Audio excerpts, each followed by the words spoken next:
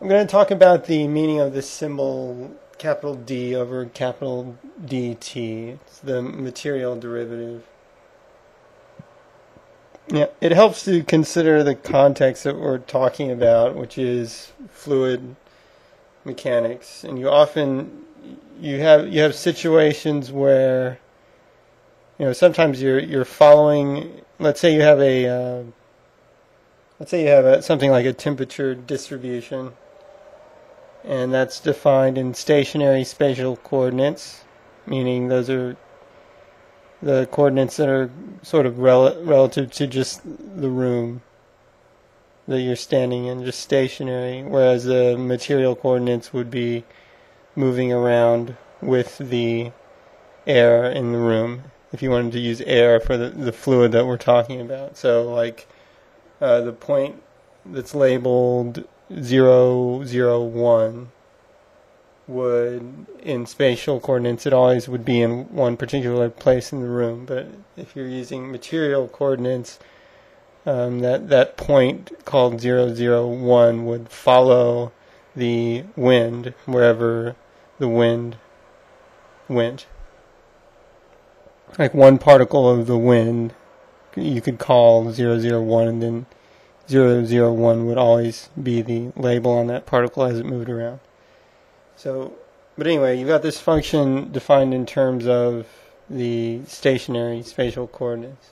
And I'm going to say in this example that's temperature. Now,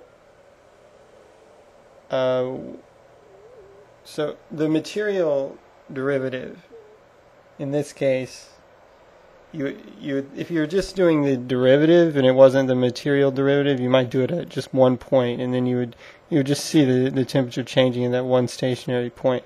If you're doing the material derivative, that point needs to follow the fluid wherever it goes.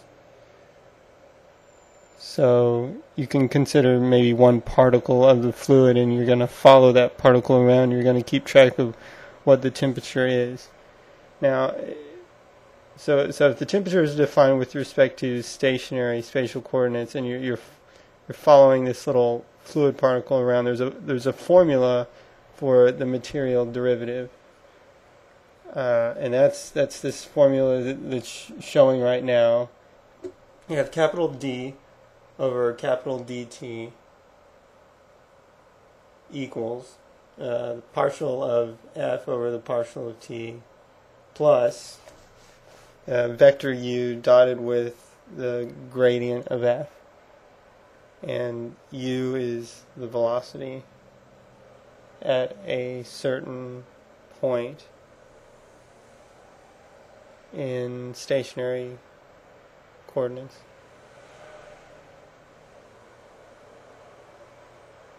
This formula applies to this particular situation where you're following this point around along with the fluid. There's another situation where you're talking about material derivative, and you use this symbol. In the book, they use this symbol capital D over capital DT. They're talking about following a volume around. And in this case, when you say you're taking this material derivative, you don't necessarily want to write it out as this form with the partial F over partial T plus U dotted with the gradient of F. All the capital D over capital T really means is that you are using a volume that's moving along with the fluid. So if it starts off as a cubic volume, if the fluid just moves all over the place, it's probably going to get kind of stretched and twisted into something that's not cube volume. And it's not cubical anymore, and it's just going to be kind of moving around. But the capital D over capital T just means if you want to know, if you want to kind of expand the meaning of that out into a literal form, what you're going to have to do is just consider the whatever you would need to do in order to take the derivative over a volume that's following the fluid around. That's what you have to do. So the operator capital D over capital DT it's just defined to mean that you're taking a material derivative.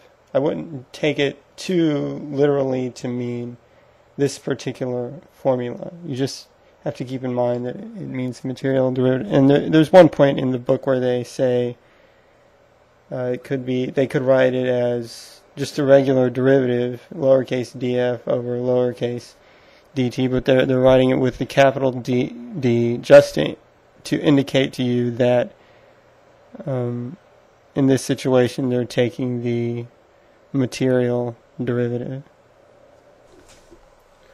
Now, my initial reaction to this was that the symbol d over dt is, since it doesn't always symbolically, it doesn't always really mean exactly the same thing.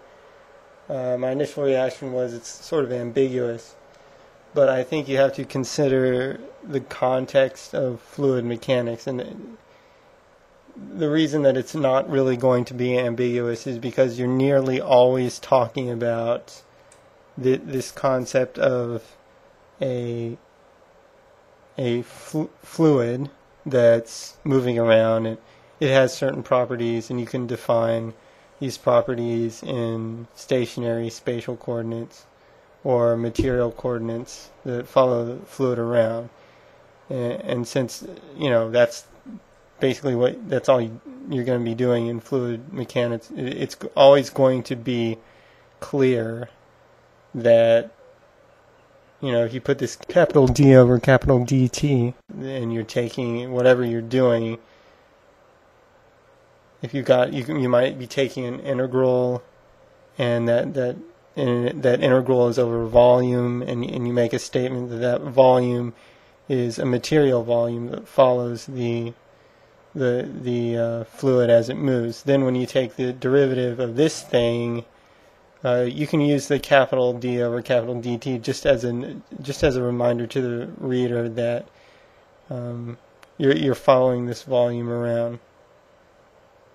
Or as the book says, you could also use the lowercase d over lowercase dt, because since you've got the volume following the fluid around, it already is going to imply that you're taking that material derivative. But if you were to take the d over dt and assume it was a very literal thing where it always expands to this formula that was shown with the partial derivatives and the gradient, then that's too brittle of an interpretation. That won't apply in a case where you're talking about a volume that you've already defined as a volume that follows the fluid around, because you're not really going to need to apply that formula. The fact that it's you've already defined it as a volume that's moving around with the fluid is going to take care of the fact that it's moving around with the fluid.